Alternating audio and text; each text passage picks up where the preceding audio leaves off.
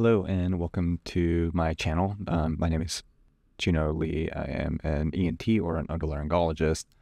Today I'm going to be delving into a topic that might seem a bit daunting at first, but it's incredibly important in healthcare, called the awake tracheostomy. Now, whether you're a healthcare professional or someone just curious about medical procedures, this video is more to aim just some light on what an awake tracheostomy entails, with the background of me performing an awake tracheostomy. And I do apologize for the shakiness of the video since the camera is on my head. First things first, what exactly is a tracheostomy? It's a surgical procedure where we put a small opening in front of the neck called the stoma, and that allows us to have direct access to the trachea or the windpipe. Now, you might be wondering, why would someone need a tracheostomy?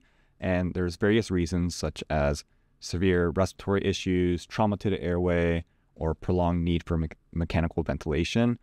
And in some cases, you have to do an awake tracheostomy. So for this gentleman here, he had a big head and neck cancer in his voice box or his larynx, which prevent him from being intubated, meaning the normal way of putting a tube in through the mouth into the trachea.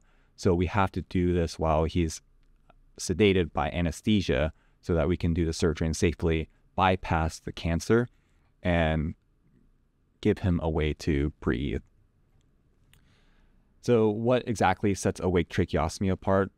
As the name suggests, it's performed while the patient is awake and conscious. And I know that sounds intimidating, but it offers several benefits. When we do awake tracheostomy, we perform local anesthesia to numb up that area so the patient remains comfortable throughout the whole procedure. In addition, the patient is able to spontaneously breathe during the procedure, which can aid in maintaining oxygen levels and reduce complications. Now, it's important to note that an awake tracheostomy is usually performed by a skilled team of healthcare professionals, including surgeons such as ENTs or general surgery, anesthesiologists, and critical care specialists.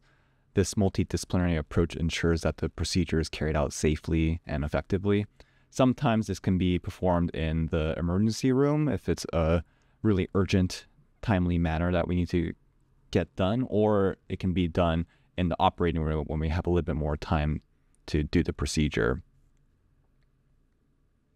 And this is one of the crucial parts of the surgery, is where we actually enter the trachea. You can actually see the rings of the tracheal wall there, and we use a blade to enter the airway. And for this case, we're actually going to take out part of the trachea itself, because this gentleman will likely need a tracheostomy for a very long time. And we will take this ring out so that we can put in the trach itself.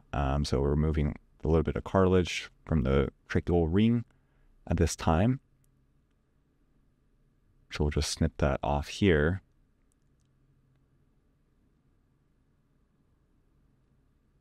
And then we'll be asking our surgical tech in the operating room to give us a tracheostomy. And this one here has a balloon on it, which lets us give positive pressure or put them on a mechanical ventilation.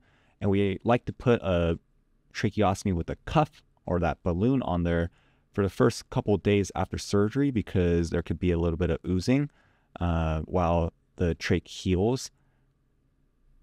And then we're going to inflate that balloon with a little syringe of air in there, and then we'll tie it up.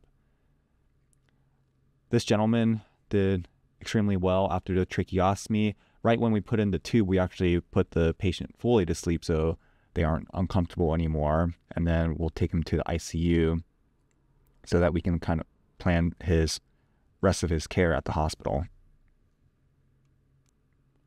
In conclusion, while the idea of an awake tracheostomy may be intimidating, it is a valuable procedure that can significantly improve the patient outcomes in certain situations. By providing direct access to the airway, we can minimize risk associated with general anesthesia, and it plays a crucial role in respiratory care. Please let me know if you have any questions about awake tracheostomies or tracheostomies in general, or any other topics in ENT. And thanks for watching.